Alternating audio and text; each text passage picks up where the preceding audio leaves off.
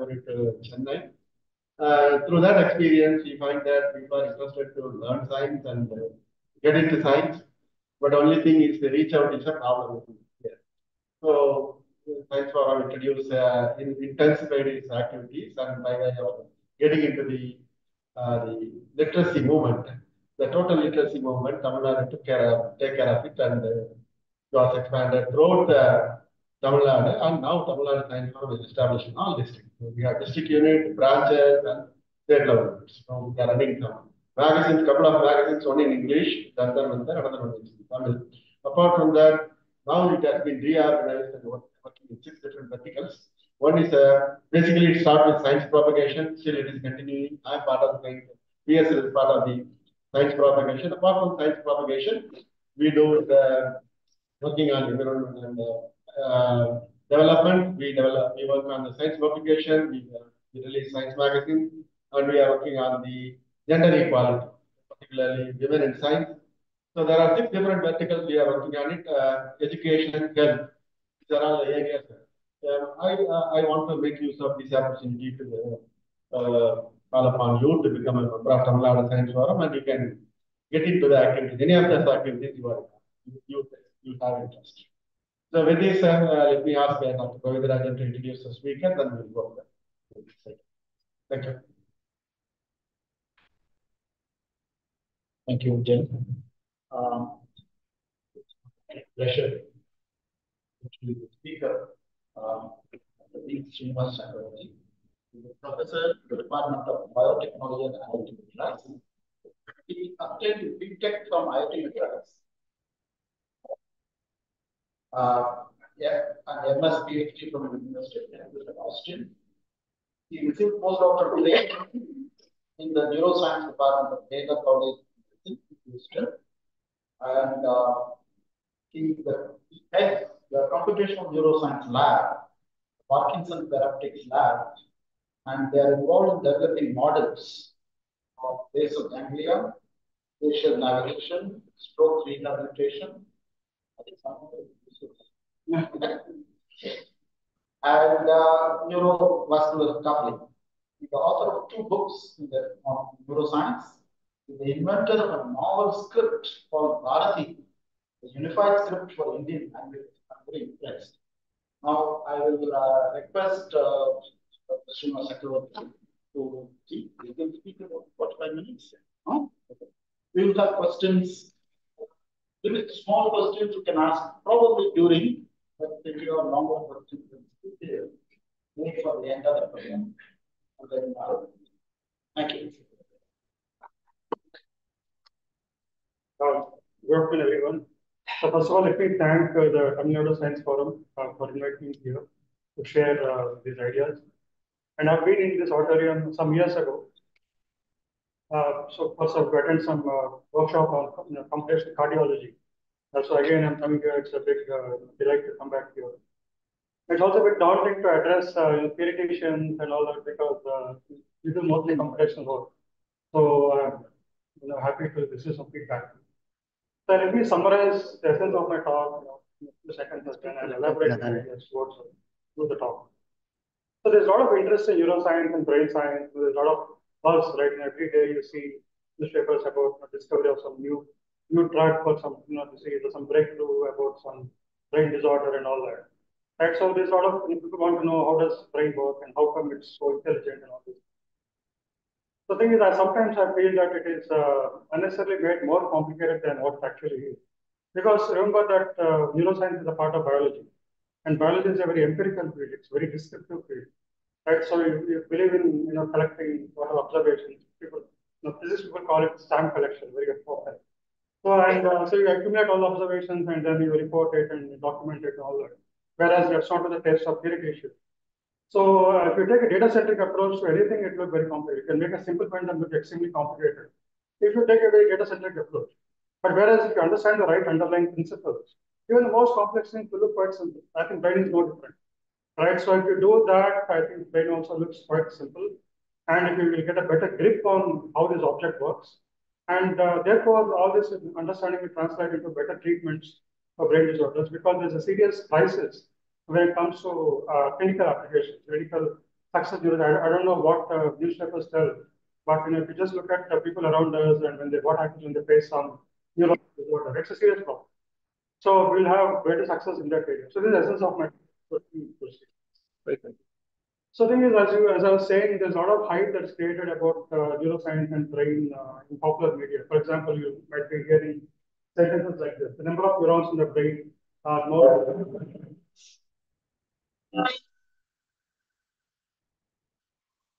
That is, I don't know. So the number of neurons in the brain is more than the number of stars in the Milky Way galaxy. So maybe Milky Way galaxy has one estimate is 100 billion stars. Right, brain has 100 billion neurons. Actually, the recent estimates are don't create that number for 25 billion neurons. The point is, so what? Right, I mean, body has 37 trillion cells. So what? I mean, what is it? If you go to Marina Beach, it will have so many different number of sand particles. We don't say it is a complex object.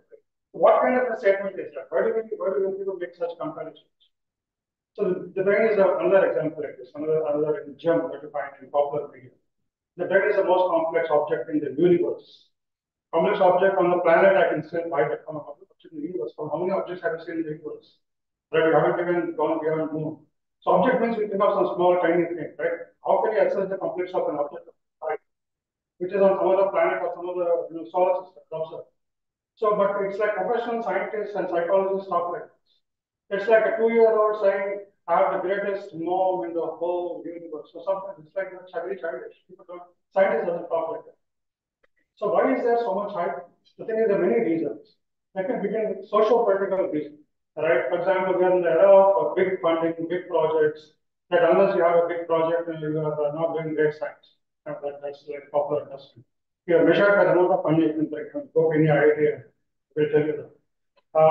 So when you have a lot of fun, when you have a lot of content, you need to show that a lot of stuff is coming out of the research, right?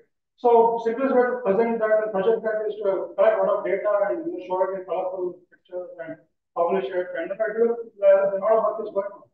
So and then the lot of projection and all that will give you more funding, the vicious virtuous cycle that is closed. So that's one reason why there is hype. You need to have that hype to get the big things going.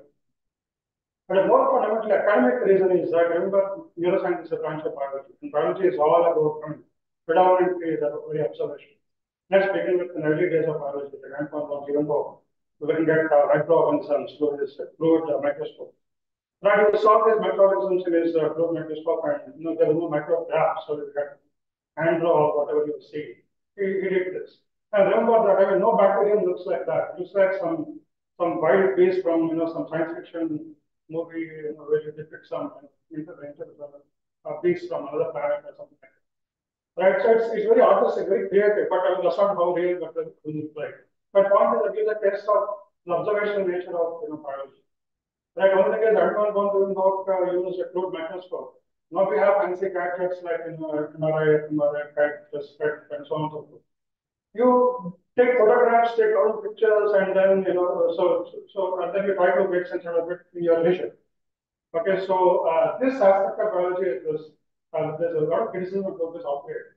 A very interesting, hilarious article by Gary Razatnik, right, in Molecular Cell, in Cancer Cell. It's cited, can a biologist fix a radio, or what I learned while studying hippocampus. Actually, it's this real article. I'm not making this up. I mean, so the article goes something like this.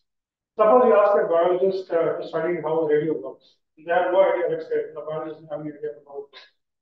So they would, in biology, if you want to study something, you order a lot of samples of the system, and then take some measurements, like lots of cells or lots of tissue samples or something like that. So if you want to study a radio, they would order a lot of printed circuit board samples, thousands of them, and then you want to study that. What do you do with it? All things being equal, you change only one thing and see what happens to its behavior. That's how biology works, right? So you take this thing, power it out, and then, okay, it's no problem. You have to come to functional analysis, we need to begin with structural analysis. What does it mean? You describe the structure. So I look at this and say, okay, there are these black, cuboidal things. So they have mostly 8 legs, but some have maybe 6 legs and silver legs, and some are kind of brown cylindrical things, and some cylinders have stripes on them, some have 6 stripes, some have 3 stripes. This goes on and on and on. takes a lot of time to describe this in great detail, right? So that the whole research lab might take 10 years to describe all these different kinds of PCBs and all that. So that completes the structure analysis phase. Then people come to function analysis. So what do you power it up and then pull out one component at a time and see what happens to the output of the PCB, that is radio, sound. Will it still produce sound? So they keep on doing it, and normally if you just pull out some resistor, nothing much will happen. But suppose by mistake you pull out some wire which is carrying power in from the power lines into the PCB. So then you completely stop the sound, and that becomes a major discovery. I mean, this is article, this is like real takeoff on how value research works. And written by a professional biologist. So then that becomes a major discovery, and this postdoc gets a lot of NIH funding and current positions in Harvard and Stanford and all this thing. And people, okay. So that's how it works, right? So, but whereas if you ask an engineer or a physicist, right, what does it even mean to understand how a radio works? There are a couple of things. First of all, you need to have an idea that there's such a thing called electromagnetic wave. And then it comes to communication, there's a carrier wave and a message riding on top of it. And there must be a circuit, a tuner circuit, which resonates to the frequency of the carrier wave. You have to tune it to the frequency. And once you pick it up, you demodulate it, amplify it, and take it to the speaker. And that's all. That's the radio. If you don't have this broad picture, if you just obsess with the architectural details of the circuit, it will be a nightmare. It will go on for centuries. But that's what seems to be happening with neuroscience right now. So another thing is reason why there's so much hype, why this kind of approach is so strong in neuroscience. We are living in an era of big data. We are living in an era in the evolution of science, history of science, where data is worshipped for its own sake. We don't have to worry about the theory can come later or never. Right? Data is good enough, and so we worship it. So because of that, it's even considered one of the four branches of pillars of science in big data. So because of that, we have a lot of data coming from various aspects of brain. For example, at molecular level, different kinds of proteins and their properties. So once when I went to postdoc after my engineering, PhD in engineering, the HOD of the neuroscience department, when somebody introduced me, they said, this man worked on acetylcholine receptor for 20 years. That's one protein. Right? And I was like, sort of shock of my life. And because engineering, nobody works on one molecule for 20 years. So I didn't know anything about biology at that time. That was a shock. The very first entry into neuroscience was such a shock. So like that, we have data about various molecules and their interactions with all that. Or we have tons of data about single neurons. The neuron is like a cell with a lot of wires sticking out. So you have detailed morphology details, how long, how the thickness of fibers. The catalysts are being published. And or you have behavioral data. If you ask a person to look at something, scan the image, how does the eyes move? Well, you can have tons of data. System level, what is the architecture of the visual system, architecture of the auditory system, so on. So the immense amount of data in output science. Right?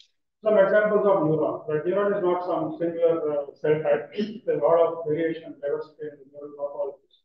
You have atlases like this. Neuromorph is an atlas of single cells. So once you understand single cells, and not understand, once you collect data of single cells, you start collecting data about networks. So because there is a network of neurons. Right? So then in the real brain, in human brain, each neuron is connected to about 10,000 other neurons. Brain itself has 100 billion or 85 billion neurons. So it's very hard to work out the entire network of human brain. But people have done that for smaller organisms. Like, for example, this worm called C. elegans, popularly called nematode. It has only about 302 neurons, which has up to 6,000 or so connections. So that's been well worked out, and that's very successful. So people are trying to do the same thing for human brain. This is called the Connectome Project. There's a very nice book by Sebastian Stevens, Connectome. So at the level of human brain, it's very hard to work out the entire connectivity of a 3 neuron and 8 neuron to 8 neuron, which is 100 billion neuron network. So which is observed also, right? So people are doing that more at gross level and region to region. A lot of work is going on those lines.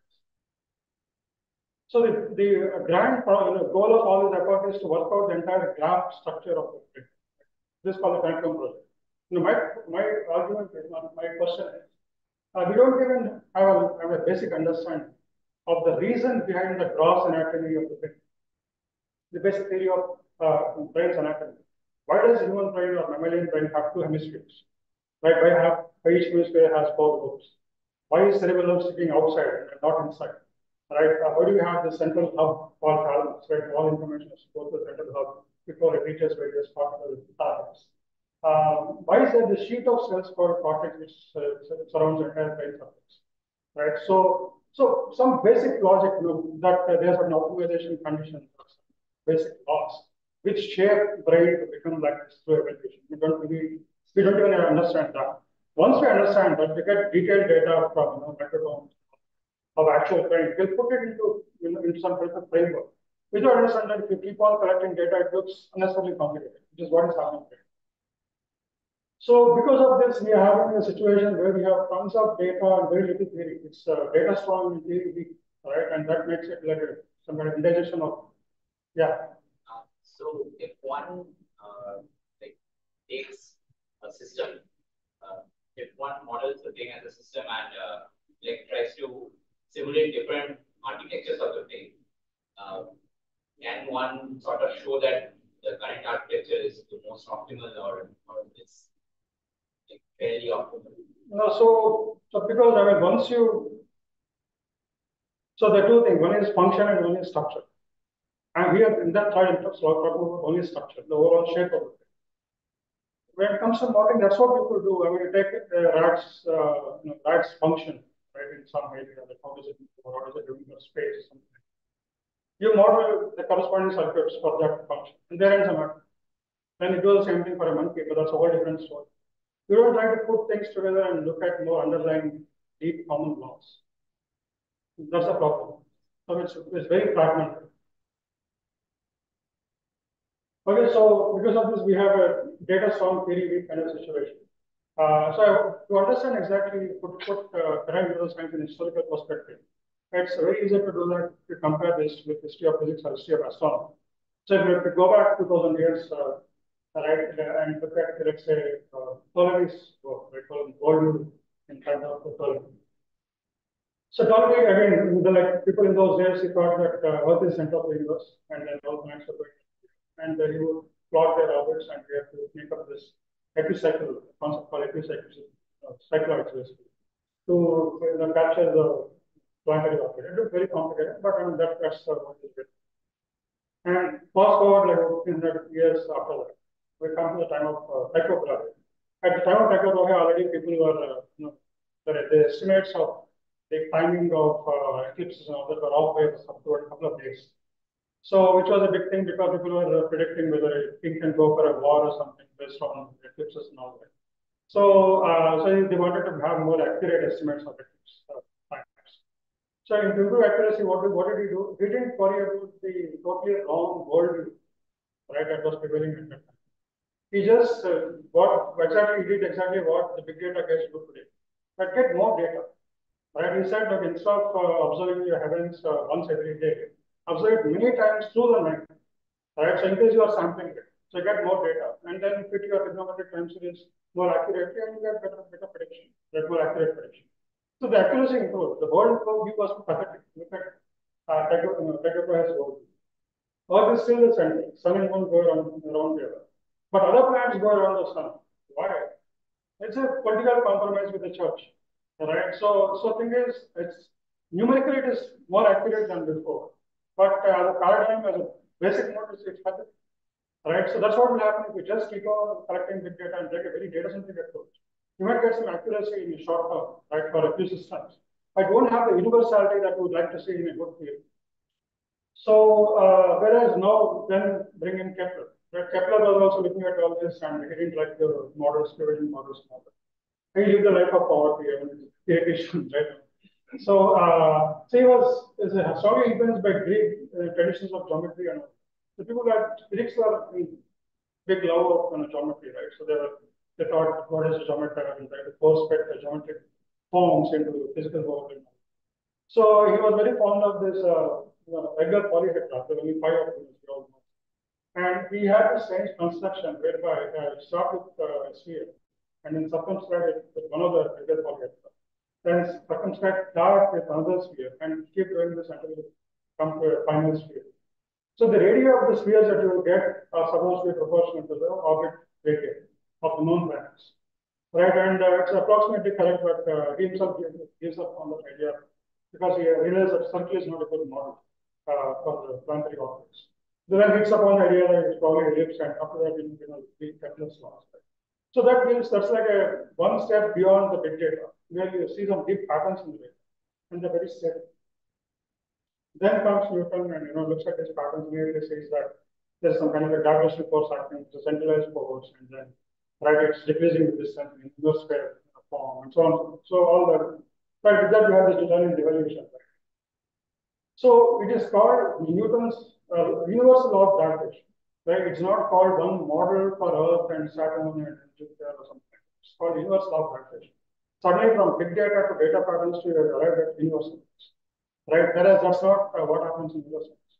Because look at this, it's like a Bible of neuroscience, principles of neuroscience, written by a Nobel laureate and Canada is a Nobel laureate, a bunch of other famous neuroscientists. Now, there's this British neurologist called David Balfour. He has made a joke about it. It's a wonderful, really great video. When I joined postdoc, the first thing my mentor did, because he knew that I didn't know. So he said, he just gave me this copy that was fourth edition, the sixth edition. He said, just sit and read this cover to cover without leaving a single sentence. Okay, I won't be doing research project, just sit and read. So after 1 month, I was doing only this, at work and at home. Brilliant book. Right? But Walcott makes a joke about it. He says, look, if it's a book on principles, why is it getting fatter and fatter with every edition? The principles always are compact, minimalistic. Right? And then once you have the principles, after that elaboration, explain application systems that can, that's practically infinite. But how can principles get bigger and bigger? So we don't have principles here. Right? What is talked about in the book is not really the principle, ultimately what will be the principles of it. So just as Newton's principle, I don't want to wait for centuries and all that. Like, maybe next 20 years, somebody can write the compact set of brain principles. Right? So first few chapters of that will be principle and so on. That will be part 1 of the book. And part 2 is apply this to system of a system and species of a species. Right? It's governed by the same principles. And how beautiful it would be. Right? So we don't have to flavor at all. Problem is we are not even, we go to a big conference like Society of Neuroscience Conference, where 30,000 neuroscientists attend, with students and faculty and PIs. It's a huge community, right? But still, we don't have these principles in our hands. So I don't know how it can solve the problem, but this is how I look at it. I think this is a problem. If this problem can be solved out, all of great outcomes will come. Okay, so I'm not some lone voice, crying like this. A lot of big people are talking about this. For example, E.S. Ramachandran, the Chennai origin neuroscientist, who's at UC San Diego. He also said we are a paradise tale. And then Patricia Churchland, the neuroscientist and neurophilosopher, she also says there are no good ones. So she has written a very beautiful book called The Computational Brain, along with Sejnos, Karen Sejnos. So she's saying that. So obviously she knows the subject and she knows what she's talking about. Right? So this is how it is in the brain theory, right? And talk about reductionism. So another reason why it is so complicated is biology is very reductionist. Because what is the reductionism here? You want to explain everything in terms of the smallest constructs. There's insistence that everything has to be explained in terms of smallest construct, whether molecule and gene level or cell level. Right? Cell is considered like some kind of a holy cow of biology. Everything has to be expressed in terms of cell. But we don't make that mistake in engineering. We don't need that. Because we know in engineering and physics that at every level there is an independent set of laws that can be expressed at that level. And that's self-consistent. You don't have to report to the smaller scales to give a law at a level of scientific. So for example, if you are studying fluid flow, you don't fluid is basically a bunch of molecules, but you don't even mention molecules when you're studying fluids. All right. So we invoke this abstraction called fluid, and the equation is rigorously described right at that level of abstraction. And then you can design your aircraft wing and so on. But I can also do molecular simulation for aircraft wing. That will take me some half a century, right? The aircraft will never fly. So we don't do that in engineering. Right? So because of all this, we look at brain theory too. And these are picture of shards of brain theory. We have, for example, very detailed biological developments. Okay, that's a whole huge field, lots of software. They are spiking neuron networks, and again, huge field. That includes systems theory, more people from physics, they apply these ideas. There's a whole field which is because brain is a statistical system, it's a large system, right? So people can apply those ideas. That's a whole line of it. Electromagnetic theory is of brain, right? It's an electrical system with currents flowing and so on. So it's one that. Informatics is mostly about very highly data-centric, data analysis. So neural networks, large neural networks apply to the brain, a lot of work is oscillator network. We can have as many as you like, because it's small approaches which don't have much applicability. So that's how it is. It's very fragmented. Right? It would be nice if this is integrated into some, there's always different continents can be combined, or other elements can be connected, like to some kind of a grand unified thing. So because of this, you see disproportionate development, there's a lot of data and the physics is understood like of single cells, but when it comes to systems that are large scales, things get very big. Right? We don't have a good theory of a single brain structure. Right? Maybe cortex, if you take a small patch of the cortex, especially if these patches in primary sensory areas, this is like really lowest level in the hierarchy. You might have a reasonable theory. You can explain how the primary visual cortex works, how the primary somatosensory cortex, touch cortex works, and so on and so forth. But otherwise, beyond that, it gets very big. So, because of these problems, you take any major brain disorder, bipolar disorder, schizophrenia, Parkinson, Alzheimer's, ALS, name it, right? You don't have a good theory. Because if you want to understand schizophrenia, it's not enough to have lots of data about schizophrenia. Schizophrenia is a cosmetic disorder. So you need to first understand what is cosmetic, how is cosmetic encoded in the brain. We don't have a theory of that. So what does it mean to understand schizophrenia? And if you don't understand, how do you fix it? Right? Just by shooting the dark, taking pot shots every time by empirical way, you try to fix it. But without understanding it thoroughly, simply by using some thumb rules, what is it even? How can you fix it? We can't fix it. We are not able to fix it right. We make some progress because there isn't a single brain disorder. So leave out infectious diseases where there is a germ and you have to kill it with some drug. If you have the drug, you're done. That disease is cured. Or take a surgical condition, like there's a tumor, you remove it surgically and so on. Right? Other than these kinds of situations, take any brain disorder, major brain disorder. You can't say you can cure it today. You manage it. Right, you give some level of comfort and give patients some longer life and things like that. But nothing like malaria or something where you have a diagnosis and give it drug and you're done. Right, so that's because these are all network diseases, problems with some internet in the network. So unless you understand the network properly, you cannot really fix it, and you can see it happen. Okay, so the thing is, not only that, on top of that, treatments that people give sometimes. I'm just giving a handful of examples. They work, but we don't know how they work, why they work. All right. So, for example, take vagal stimulation. So, vagus now is a part of your autonomic nervous system. So, this is a part of the system which automatically controls the body. So, there's one branch of it called a parasympathetic nervous system. This is a nerve inside that nervous system. So, this nerve is stimulated, electrically stimulated. Put a electrode on it and then electrically stimulated. That is used for epilepsy, which is a problem with the cortex and synchronized control activity of the cortex.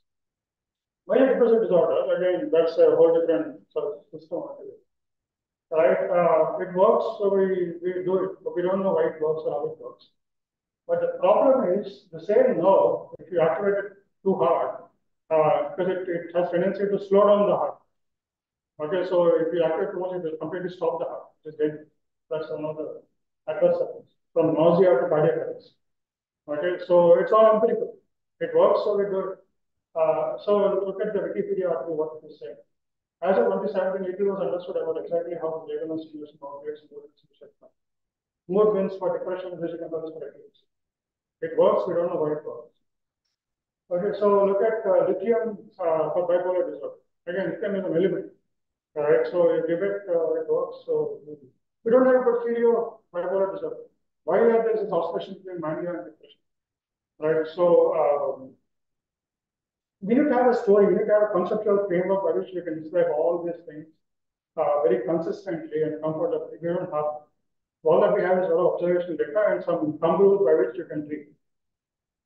So my favorite book for this is by Joel Paves. It's called Prescriptions for the Mind. So it's a book on psychiatry, a state of psychiatric drugs. He says that by 72 there are lots of these drugs for various conditions are being discovered. With these agents, we could help many, if not most of the sickest patients. Okay, so that is one step. Another page says one should also keep in mind that we do not know most of the drugs used for mental disorders. Okay, and second, most conditions. I'm not saying some exam. No, we know mostly, but this drug is giving some problem. This condition is still no, it's not. Most, right? It's entirely possible, however, that advanced neuroscience may lead to further medication problems. People are only worried about some drug which will solve problem miraculously. As a theoretician, as an engineer, I'm not satisfied with that. I first want to understand how it works. Because there are cases where you find some drug is in the market and very soon the drug is withdrawn because you find that it's no good, it has side effects. So this is what happens if it's all a hit and trial kind of an approach, right? So I want to go to the bottom of it, understand it, and then I'll securely develop a drug which will have reliable effects. And this hit and trial effect is only okay in a very crude early stage of science. After that, you become very. Imagine sending a rocket to a solar mission, Aditya 1 or something, where you just keep trying. Okay, I'll put my rocket this angle, see it goes otherwise. You can't go to L1 point and make a round orbit by simply trying some time level approach. It's absurd. So we need to go to the bottom at some point of it. Now, this is the situation, but I'll give some certain examples of people I've seen, because some of when you are a researcher, you forget that you lose touch with the social reality, what you see in the day-to-day. I'll give a couple of examples. So once I was going on a ferry in San Francisco Bay, and I saw this woman with a book on some neuroscience book in that lab. And I started chatting with her. I asked, are you interested in neuroscience? Are you a neuroscientist? She said, no, I'm not a neuroscientist. Apparently, her husband was a stroke victim 18 years ago. Since then, he was confined to the wheelchair. And they have 2 daughters, and both, she only literally brought them up, and now he's in college and married. Now she was running the entire household on her shoulders, right? And so this is the state of, this is in San Francisco, and she seems to be reasonably well. But that's the state of the medicine, right? So it's not enough to have fancy equipment which will give you scans of the brain. Then let me tell you, this is a problem in all its facets, but there is a point if you cannot cure it. All right. So take another example. I'm giving you some hard examples, but it's a very common example which you'll see around. Mental retardation. It was maybe not so brilliant today, but previous generation I would see it. I know one relative who didn't study beyond 4th standard. But the word mental retardation itself is not politically correct or something. Who cares? Right? It's a fact. It's a fact of life. So that person is 75-year-old and is lived like literally a vegetable all his life. So what can neuroscience do for that person? Nothing. Right? So brain injury, road accident, we see all the time. Somebody in a road accident, there's a profound change in personality. The person lives on like that, cannot understand anything, cannot connect with people, and so on. So point is, I want a theory which will make sense out of these conditions and really actually bring about a concrete, substantial change. I don't want to just write papers, but this is a problem that I'm seeing. And can you really help me go to the bottom of it? If you have a good theory, you can have a good explanation. If you are just pulling around, giving lots of facts, and other than you haven't gone to the bottom of it. Okay, so what is my solution to it? What are the solutions? Everybody can complain about the problem. I think debate is, we have achieved success in engineering. And look at every branch of engineering. There's a foundation of solid mathematics, which in turn rests on a foundation of physics. The comparative physics. Right? There's a mathematical framework, there's a conceptual framework. Everything rests on top of it. Right? If you can create that for neuroscience, I think that will be completely turn around in the field. So you can add all this, your wizardry of pharmacotherapy, biotechnology, biomedical devices, all that you can add to this. But if you have this as a foundation, I think it will suddenly immensely revolutionize for clinical practice and how they are ability to treat disorders. This is my basic suggestion. So this and so in my lab we try to so how are you doing on time? Please let me know. Okay, I'll wrap up. So the thing is, we want to build a model of the whole brain. Because the problem with neuroscience is, in the name of specialization, everybody focuses on one tiny thing and go deeper and deeper and deeper. We lose the big picture, and it's a very common problem. when you say whole brain, you almost laugh, right? I mean, let us first figure out amygdala, then we will think about something like that. Right? So whereas if you look at the whole brain, this is a cartoon picture of the brain. This is the sensory input streams going up, the motor output streams coming down, and both meet in this big prefrontal area, which is like a decision-making area in the brain. And then there are three, so you think of this as a long pathway that is going all the way from sensory input to motor output. And then there are three major kind of bilanes, loops, which are cerebellum, basal, and hippocampus. Anatomically, it's all very complicated, but if you let's look at architecture, it's as simple as this. So if you can capture this, we have understood mostly mammalian brains, right? The essence of it. So the idea is to create something like this, not 1 billion neurons, but maybe 10 million neurons. That will be like prototype model. We should have all the brain structures like this. So what we have done so far is done work in visual system, some understanding language and space. Basically, we're looking at some aspects of hippocampus, motor function, eye movements, some of. So we are trying to fill up the pieces, right? And the idea is that, for a to put all those pieces together and build a whole brain. That's the plan. So to this end, I divided the lab into various teams. Each team works on one aspect of brain, and first just focuses on that. And there are a lot of interaction among the teams, so they learn from each other and try to build the whole thing. They also written this book called Descriptive the Brain. The idea is that I think there are two huge communities, and because of this communication gap, they don't talk as much as they should. Because if you talk to the physicists and engineers, they call this biojargon, they get to talk. Right? So you need to make it simple, give the essence of it to the physicists so they see the math problem. Similarly, if you talk about these mathematical concepts to a biologist or a doctor, they get to talk. So you need to present the basic ideas in a language that they can relate to. So I think this book tries to communicate to both these communities. But these two communities have to come together, find some common ground. And first of all, they recognize the problem, right? And then the right problem. The problem is not to create one more fancy technology to measure something which people haven't measured. No. Problem is basic understanding of the principles, right? That's where the real problem. So there, if you recognize the problem, you need to talk about it. So talk a little bit about knowledge we have done. So this is a model of basal which we developed over the last 1.5 decades. Right? This is a circuit of basal energy. And so part of this is damage. This part called substantial negative cause compact. This is damage, and this is called Parkinson's disease. So because of damage to cells in the tiny part, which has a few lakh cells or so. So people have the major symptoms that you see are tremor, rigidity, posture problems, and medication, slowness of movement. And not only that, if you look at so thing is any damage to basal energy, it's a very high level in the hierarchy of the brain.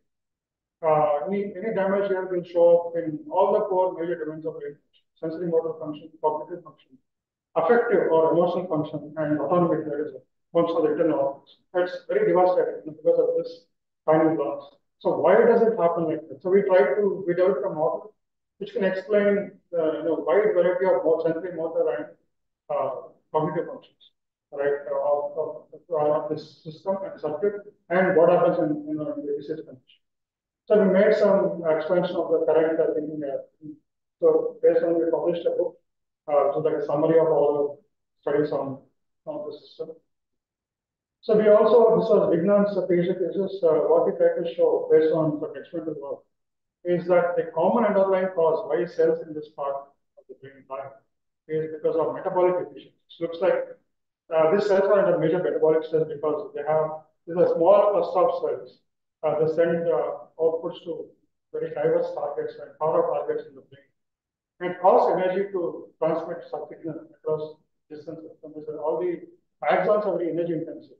Because when you transmit a signal over a long distance, you have to keep on charging up a signal as it marches along. And that requires energy. That has come from that cell. So they're under high metabolic stress and so they can easily burn. And it's surprising that everybody is not a Parkinson's patient or something like that. Because these cells are actually not for that. So you could explain many different pathologies that you see in Parkinson's at molecular level, cell level, and network level. All of them could be explained using one common underlying factor, which is metabolic efficiency. Right? There's a difficulty in delivering adequate energy to these cells.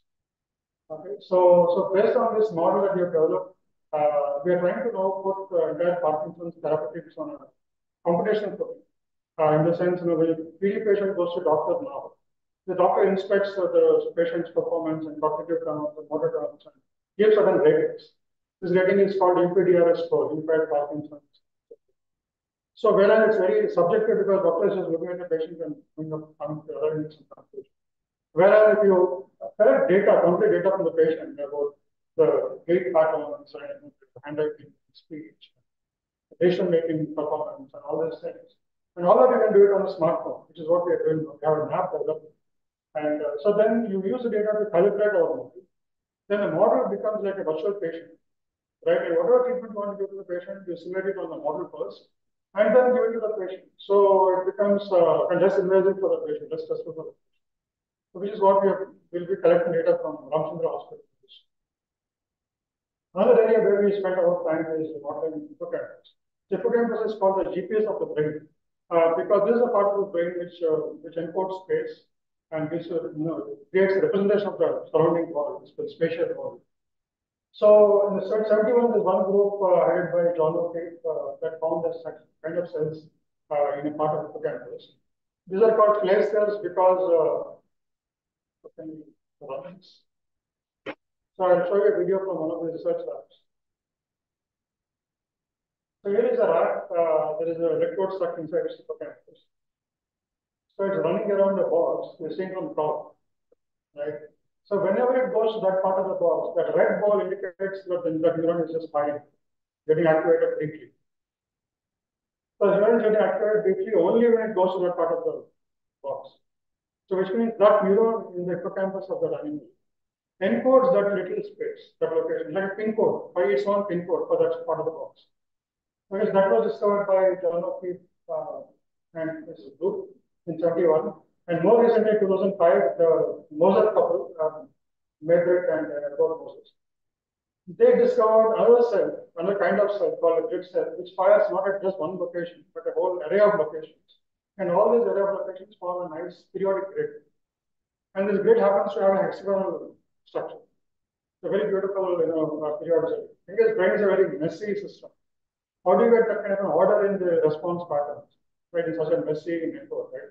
That intrigued people a lot, and these two groups were jointly about Nobel Prize in 2020. So there's a lot of interest in to understand this system, this kind of what are called spatial cells of hippocampus. So we developed a model starting from about 2015 also we started working on this system. And this is a very simple model which could show how you get dead cells and fresh cells.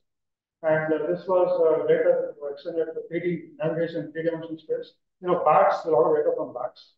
This was done in collaboration with a group in UC Berkeley, Michael Jackson's group. So there also you could apply the same modeling approach and show similar kind of spatial cells in bats. This is published in Nature Publications.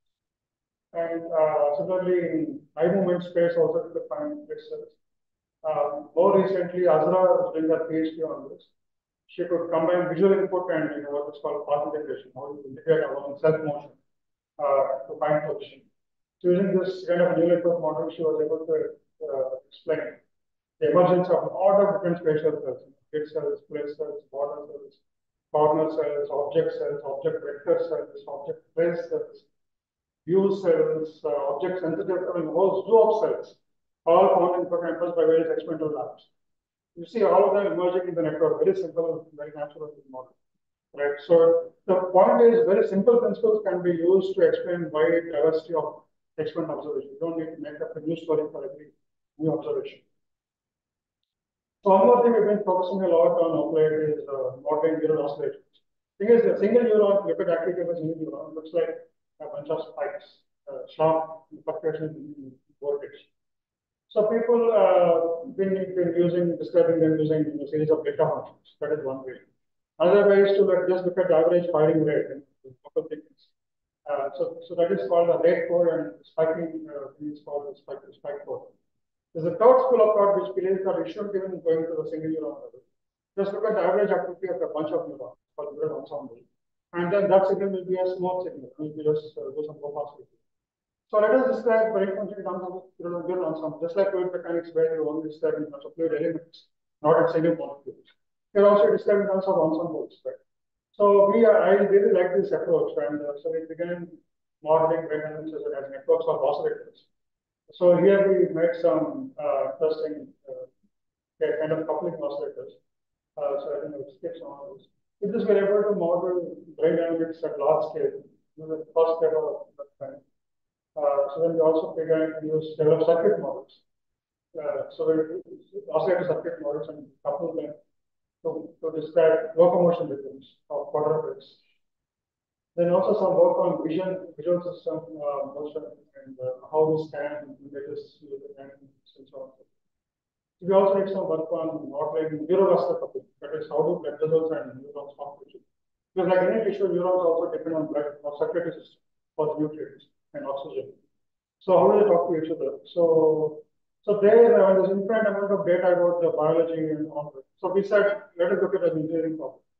So basically, I have neurons and I have blood vessels, and there's an intermediate set of cells called glial cells, which take signals from neurons and pass it on to blood vessels. When vessels dilate, release energy, which is again taken by glial cell passed on. So glial cell act like some kind of intermediary between the employee and the employer. So what is the logic of this entire network? So we said basically that the total energy flowing into the neurons, this arrow, should match the total input of the neuron, because input to the neuron determines its energy demand pattern. So the energy supply pattern should match the energy demand pattern. So that's a common sense. For that to happen, all this entire network should be trainable. It should be trained based on certain principles, right? So we just make it as a hypothesis, and we have a whole bunch of other work I'm not showing here. The latest work of that kind is basically experimenting the artificial networks to something called artificial neurovascular networks, where there's a vascular network feeding energy into the neural network. That means the neuron can fire only when there's energy supply into it. So since our energy supply is limited, I have to figure out how to distribute it across all these neurons in an optimal fashion. How do I do that? So for that, I need to train the vascular network also just like a training unit. That means the vascular network in the brain also becomes a learning system. It becomes information processing system. It's not just a dumb irrigation system. It learns, it is intelligent, it probably has memory and it has maps and all this. So we've been talking on these lines for almost like from 2009. Right? So again, what we have been finding is that using very simple computation principle that can explain the diversity of phenomena. Right. So this agenda has to be expanded, and we need to cover a lot of ground quickly. There are a lot of people who can do that. So I'm open to collaboration. So if students are interested, they can join. So what we want to do is like this philosophy of modeling is to be summarized in three terms. Simplify, unify, and apply. Basically, make the model so simple that like an ancient when you said, if you make it any simpler, it's not observed. Like go to that model. And then how do you know that model is correct? We apply it to 100 different phenomena and then make sure it will explain all. Then it is probably correct. So you need to do that. And once you have to embody the whole brain like that, right? You should have immense applications in both engineering and medicine. So one thing we have done in this regard is to combine the artificial neural network, which is behind this whole AI revolution that you are seeing today. Add oscillators to it. Because physics models of series are full of oscillations. I mean, from quantum network, wave mechanics, classical mechanics. I mean, that's the substratum, right? So you combine that, it will become a very physical theory. It will connect the huge universe of AI models with physics-based models and more biologically grounded models. So I mean, we have to make some progress in that. So with that, we would like to build a whole oscillator area of the brain. There's a classic book by Georgi Bazaki for Rhythms of the Brain, which is like a go-to book, a gold standard for oscillator neuroscience. So we would like to work out all these different phenomena in oscillator terms. And actually, I would like to create centers with this flavor. That is, the core activity of the center is building this kind of deep theories. By talking to all these different experimental groups and making sure the theory talks to and addresses and satisfies all these different groups. And out of that, make startups and good applications. So the old students have worked on different projects in the lab, collaborators, and district the lab some years ago. Right.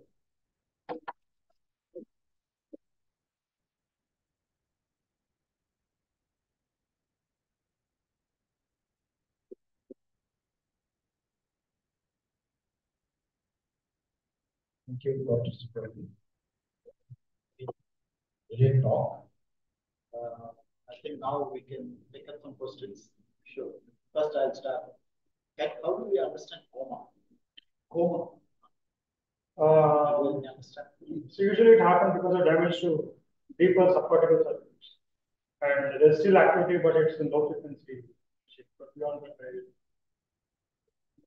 I know several people. Okay, that's it. Okay. Now, will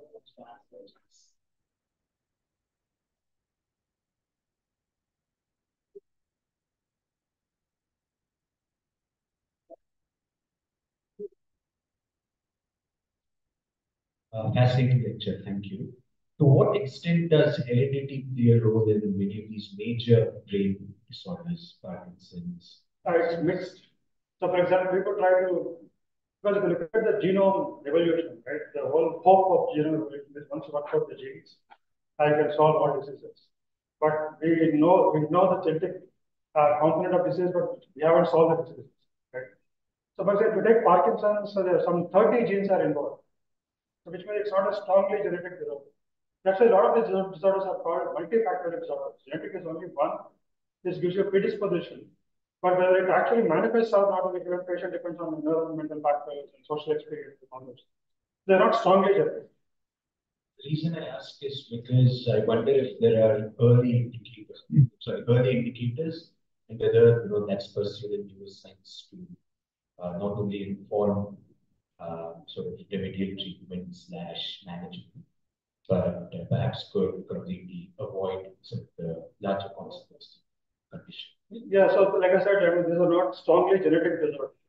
So that means there's something you can do epigenetically to counteract, then to compensate for that kind of predisposition. So that's where you have hope. The genetic is somewhat fatalistic. It's in the genes, and so you're screwed. Yeah, mention that the future is okay. But nowadays, Sorry, how do you? Nowadays, a lot of people are interested in principles of artistry. Like, what are the basic ideas which we can decide for the platform solution? Yeah. That would change how we interpret data, how data is used to infer theories about, these general principles. Yeah, it should. In fact, there's a lot of hope that it will do. But what is happening now is there's a lot of progress in AI and these models, but they don't look at brain much. So there's only a small group who are even qualified or trained enough to conduct that conversation. So you see articles by, there's a popular article by Savage, which came in Nature. But there's not much in it. I mean, I don't see much. So if you look at a lot of AI models today, they're input-output models. There's a network which is trying to text input, produce a model. Whereas if you want to understand, then first of all, it must be an agent model. It must be a self-contained system which will decide what to observe and how to react and how to It is a complete decision. So for that, because you can go very far just by working the map on the AI side. It's not very much about it. But if you actually take the trouble to study brain, I think it will go fast. And it will also pour back into neuroscience, which is where I'm much more interested. It can happen. But for that, there must be a conversation. It's not happening. Just one more question. Throughout the talk, it's just that to put it in my words, the mind is not the same. Like, you have just you have a lot more ways to input. Yeah. Sorry, I can't. social interactions and all these things also. Yeah. It's not just the brain. So when you talk about things like mental health, the medicine that are prescribed to people, there is probably some reasons why we need it because we don't have a better solution. Yeah. Like as a possible. Yeah. But there's also a social and political angle. A lot of this anxiety and mental health problems could also be the consequence of the kind of social life that we Yeah. but where does the academic consensus come for these drug manufacturers? No, my complaint is not about the drugs. My complaint is what I'm trying to point out there is for lack of understanding. Again, like that's what I want to show. I'm not saying drugs are the solution, right? So lack of a conceptual framework first to within which I can understand the disease first. Whether we did with psychotherapy or pharmacology, that's different. So we need to make progress in that. That's all that I'm saying. Yeah, because that's their hammer. They've tried to push that, and they've convince you that that's the only solution. I don't believe in that.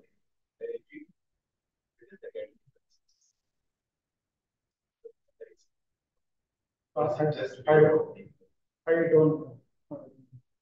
But one thing, my personal feeling about this, the way we approach psychiatry, if you look at the pre-World War era of last century, right, you have these masters like Freud and Jung, founding fathers of psychoanalysis. They used to talk in terms of, for example, Jung talks about collective unconscious, right? Freud has this, need, libido, and all this. So now, because the collective unconscious is not something that you can measure, so it's the very hypothesis of a collective unconscious will take away from materialism. So whereas the post second one, psychiatry is also you want to be completely objective. There's obsession with objectivity, right? Because you only studying something like psyche, which is by definition subjective. You want to study it objectively, which means all that you will do is collect observations and measure and draw pie charts and do statistics and all that. Because of that, I think they're throwing away the baby with the bathwater. We will be seriously limited in our approach to treatment because we want to objectivize something that is essentially, by definition, private and subjective. So there's a problem, there's a fundamental philosophical problem there, an obstacle we have to overcome.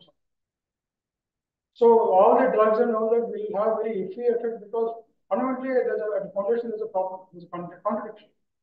But this is not how modern psychiatrists talk. I try to converse with people and look, what do you think of these fundamental ideas of the master? For them, it's all statistics and DSM, 1, 2, 3, 4. It's just categorizing symptoms. So,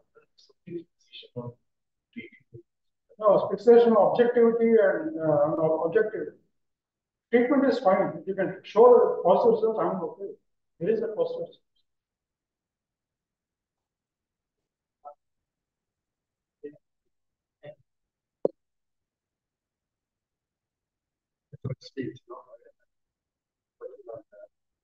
You are comparing the analysis of this radio system. The basic problem I find from that is the biologist doesn't understand all these things. But in case of brain is not a standalone system. Right? It's being influenced by society. Yeah. How does your model, the approach will bring into the picture of the social activity, your society that's influencing your brain activity? How does your model that? I'll give two answers. One is there's a very beautiful book called Vehicles by Breitenberg. Breitenberg is an anatomist. So generally, you want to understand brain, you want to understand all its complexity, and therefore you understand its complex manifestations. It takes very simple constructs, like a vehicle which has 2 wheels and 2 sensors to respond to environment. And what he wants to show is a very simple system, its interaction with a complex environment can manifest complex behavior. The system itself doesn't have to be complex.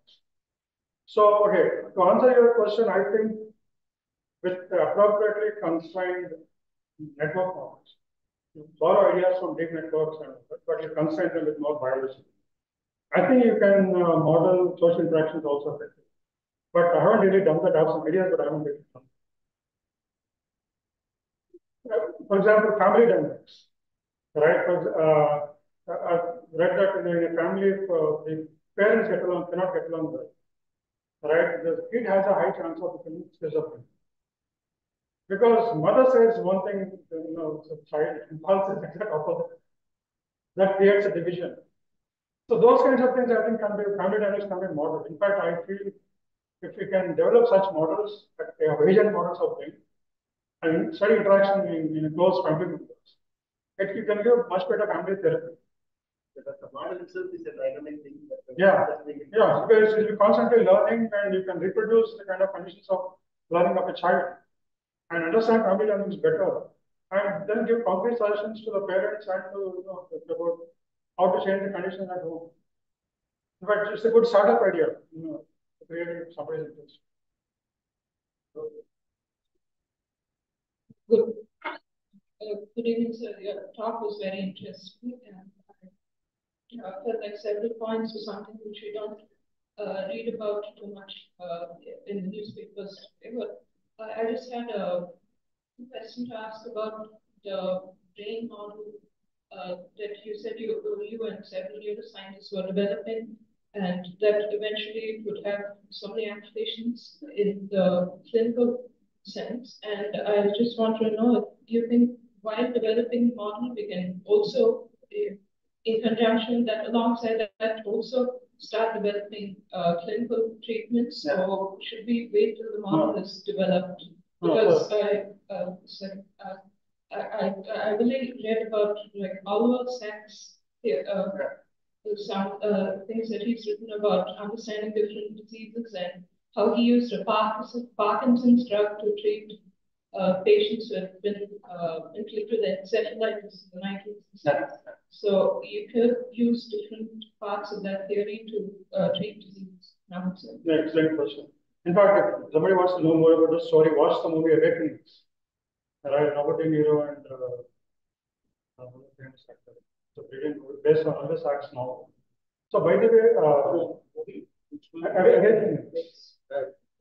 Right. So that's what we have done. So because I know that if the whole brain model takes 20 years to build, and if you have to, nobody will fund that kind of thing. So there are some projects going on internationally because they have hundreds of millions of dollars and they can afford that luxury. But I cannot afford that luxury. So what we're doing is model separate parts of the brain which are connected to distinct diseases, and that you can finish in a shorter time. And then you develop applications, and that will convince people to fund in other things. So what we are doing that is we have our model of basal area is fairly mature after this decades of work. So with that model now we are creating this kind of a pipeline.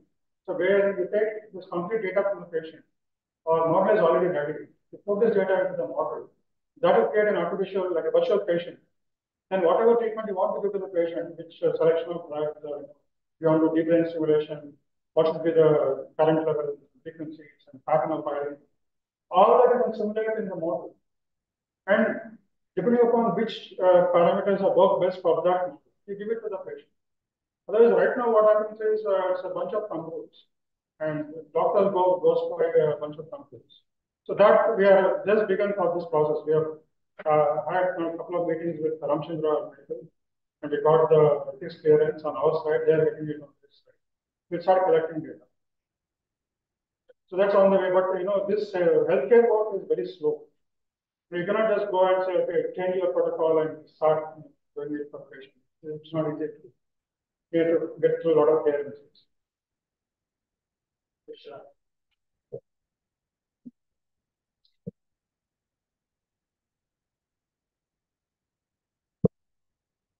Just a question regarding how much do we understand the process of memory? I think there would have to be a molecular basis to it if we have to understand it well, and where are we understanding the whole process? So, like with everything, excellent question. Like with everything else in the brain, memory is also a network phenomenon. There are molecular players, right, supporting it. Ultimately, it's a network phenomenon. And if you look at the journey of memory, memory comes through information comes through sensors, and it goes into hippocampus, so cortex hippocampal circuit, and it's stored there for a short time, for hours or days or so on, and then it's shipped out to long-term stores in pretty much the entire cortex. It's not, people just say long-term stores in cortex, people don't exactly get it. This happens in sleep stages, deep sleep stages. So by a very complicated, like a programming cycle. So you can, so this is called memory consolidation. The hippocampal side is, there's a lot of knowledge on that. But what happens to long-term stores nowadays is transmitted, I don't think there's a good thing. The question is, how is this actually stored for some time? You can transfer it. Yeah. They don't have the molecular basis to we understand. Now, there will be molecules at play at smaller scales, but how should you? So, when in a computer, for example, storing memory in hard disk, there are molecules at play, but mostly it is at level of let's say transistor voltage states, right? You don't worry about molecule level there. Information is stored at level of the transistor and some voltage states or switch states. Here also, it's a question of what is happening at the network level and what is the input.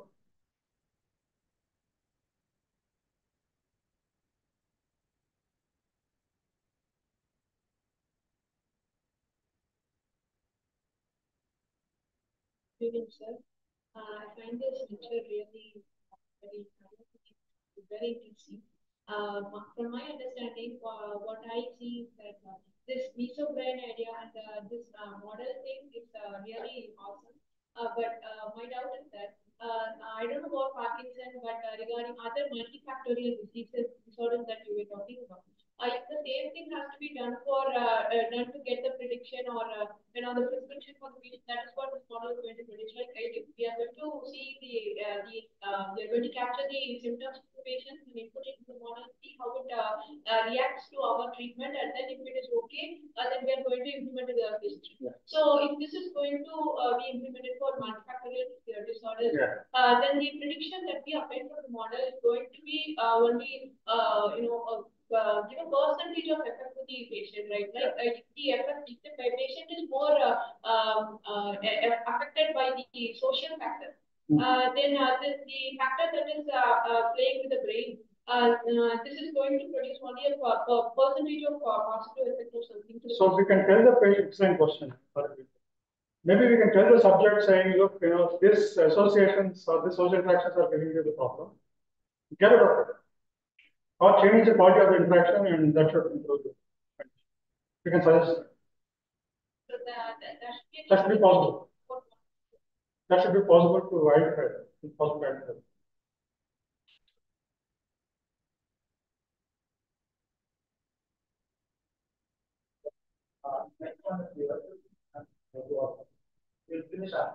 Yeah, Professor, I really enjoyed the talk and your points and what we as pharmaceutical face is well taken. But I would like to just push back and say that a lot of the cost that the hundreds of billions of dollars are going in creating instruments to measure to take measurements, right? Like for developing the MRI, like the 7 Nobel laureate have led to the development of the MRI, which you are using in your modeling. So the creating the model or creating a conceptual framework is made possible only by development of these tools. Even the back work, 3D spatial back model, it's so difficult to do that experiment on a back, right? Like as in put these electrodes in. So I think the point is that the data acquisition or the equivalent of the Galilean telescope. Today, our telescopes our instruments are more expensive. Like if you take a physics example, it will be the Collider project, like which not possible to do by a single person. Correct. So yeah, it's excellent question. This is a problem for an argument we have always in our department. We have sciences people and computation people. So, but what I'm saying is these things must go hand in hand. I should know when to stop. In the sense, like you have single photon microscopy. Okay, we got some data. Fine. Oh, this is not good enough. We need higher resolution. I go for 2 photons. Oh, this is not sufficient. I want to go for 3 photons. My question is, what have you done with the single photon results in the first place? So if these things don't go hand in hand, there is never an end. It's never enough. Right? What you actually have is like concentration of data. Infinite amount of data, and you have no. Actually, what I feel is if you even have half brain theory, then I don't need to do so many experiments. Right? I keep telling you, I had this argument with the MIT postdoc in neuroscience labs. Look, when I told him, look, I take a pen and draw it. Okay, then I take a kerchief and I draw it, take a coin and draw it. And they're all falling in the same way, 900 meters per second square. How many times you have to do the experiment to see the law of gravitation force? I mean, after some people are dropping, I'm sorry for the fun, I'm done. I know that I see the pattern. After that, if you have the time and patience, you can keep on with the experiment. So once you see the theoretical essence of it, you know when the experiments are complete, right? So if you don't know that, you don't have any reckoning of that, there is never an end. So what is happening now is people are, there's always more equipment to design, more data to collect, and there's no application of thought to the corresponding theoretical aspect. Well, theory is cheap. You're just talking to Vaibhav on the way here. And he has hands had like a lot of instead saying and all that. He's saying all that I need a bunch of notebooks and pens. Right? That's how cheap. Whereas look at $100 billion project, I don't know the name, but a lot of criticism about the projects. Right? What have you guys done? What are you giving to the society with so much money and expense? So this, fundamentally it's correct argument. But look at the numbers and the actual proportions, it's very difficult to justify, right? And like I said, 30,000 people attend the conference every year. Right? What is coming out of it? I mean, my uncles and chachas and aunts and Moses, they're all, okay, there's some problem and there's no cure. So at some point, citizens or ordinary human beings, right, will ask this question. If I was telling this lady that I met on the ferry in San Francisco Bay, you should talk to the government. Look, what are you guys doing for me? My husband has been wheelchair, come in wheelchair for 18 years, and I've been filling the load.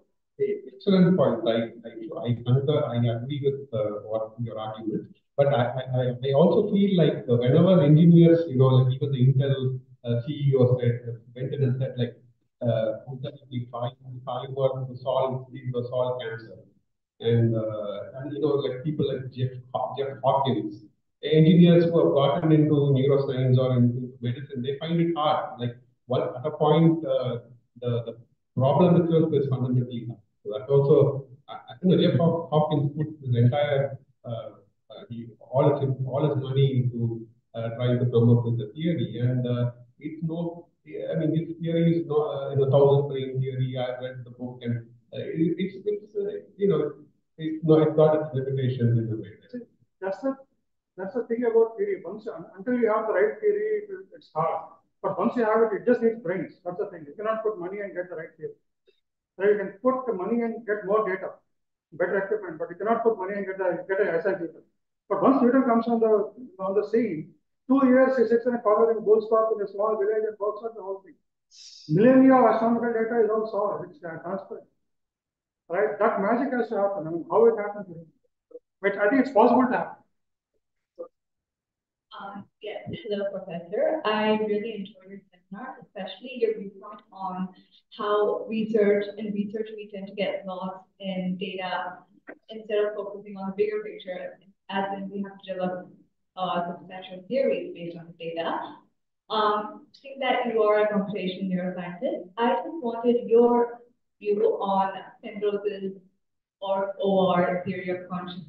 Oh, yeah, sorry to say, I've read that book. I tried to read that book. I couldn't make head of it. And quantum gravity, I'm way beyond I'm just trying to understand basic quantum mechanics. Shadows of the Mind. Oh, yeah. Yeah, and Emperor's New Clothes. Way beyond. I should come to you guys here and learn this. So in essence, he says that consciousness is not something that can be computed. What are your views? I have no idea. But I like the work of Edelman and Tononi, and that's my most favorite theories of consciousness. Basically, what they say is consciousness is not a question of intensity of brain activity, but the complexity of brain. So we actually compute and propose some measure of information or complexity measure, and find that when that is sufficiently high, the person becomes conscious. So if you take brain data and compute this measure, for example, in the state of deep sleep, or in a state of anesthesia, or in a state of epileptic seizure. So in seizure, the activity levels are very high, but the complexity measure is low. The person is unconscious. And it's very convincing piece of work, but of late there's some criticism saying that it's not, there's some shortcomings or something like that. But I think it's possible to take a quantitative, theoretical based approach to consciousness also. But I think the complete theory is still lacking. Thank you. Okay, well, last question. Thank you for the lecture, and just to complete it all, I know you're in computation science and I'm on the clinical side, and neuroscience technically get about conventional. There's a lot of money being put in, but there's very little coming out in the output. So as a computational science, what do you think is the best, the most data and the most relevant data, produce some clinical output? Which things do you think in the near future? Because Parkinson's disease, a lot of money has been put in a lot of things. There's not really much as far as patient care. Need a huge change. Which do you think, from your laboratory stance, do you think that maximum research being done and maximum output, which probably will be forthcoming AI and etc. If you can? Excellent question. And that was the soul of my talk. Basically, if you, so problem is not to get more data, higher resolution, all that. Problem is to get that fundamental conceptual framework for that of that part of the brain, which is not the distance. So if it's Parkinson, you need to understand how basal ganglia works. Right? In fact, I find that only of late I'm becoming more and more aware of this side of medicine. For example, if you please correct me if I'm wrong. If you look at MD neurology, for example, or MD psychiatry, they teach you about all sorts of disorders and how to treat them, but not how brain works normally. Right? Correct me if I'm wrong. So in physics, there's no equivalent. I mean, you study how systems work normally, and in engineering, you study what happens when they are damaged. But in medicine, you study only a damaged brain. Right? But you are never taught how a normal brain works. So, for example, you want to treat Alzheimer's. They tell you how to do it X, Y, Z. They don't tell you how does the brain organize its memories, a normal brain. So how can you fix a car, for example, without understanding how it normally works? Right? So it's a very fundamentally, the approach itself is very different from the way we do in engineering. So what I'm saying is to solve this problem, because again and again, you are seeing hundreds of examples. Tons of money poured in and nothing much coming out is a very common story of contemporary clinical neuroscience. I think we need to figure out the basic understanding, conceptual framework first. And that can be done with whatever computation tools and theories available. You repackage them and modify them a little. You fashion them a little and turn in this direction. You can get the understanding very quickly. Right? And then you know what to measure and why you want to measure them. You know what is relevant, what is just noise. Without that, if you keep on measuring everything, you'll be lost. It will be quite intimidating. Data will be so complicated. Once you do that, I think every one of these different disorders, work on them become more logical, and you will see outcomes coming out right in a more reasonable fashion. Otherwise, it will be a lot of wasted. And it's easy to understand it. I think a physicist will understand it very easily, but a biologist won't understand it. They, in fact, my colleagues tell me, you don't know biology, you're engineer. Thank you very much. With that, now, you can have chat.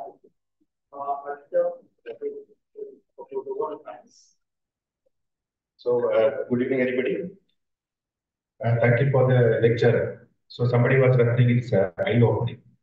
But in my opinion, it is opened your brains. So, I had a feeling that all along, the scientific community or scientific brains were busy with studying other things and forgot to study the brain itself. So for this, as I understand from this professor's lecture, many faculties have to come together and find out a solution.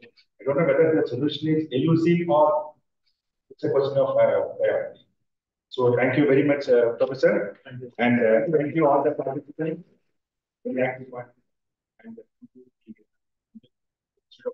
Director Science provide this call, and thank you, for guiding us. Thank you, and please join us for the refreshment outside. Thank you. So, I am privileged to hand over a copy of the gentleman there. That is Children's Science Observatory. It's a publication of Tamil Nadu Science Forum. One more magazine is there, that is Tuliyar in Tamil language. Thank you very much. I used to have a lot of talking about it. Thank you very much. Thank you very much.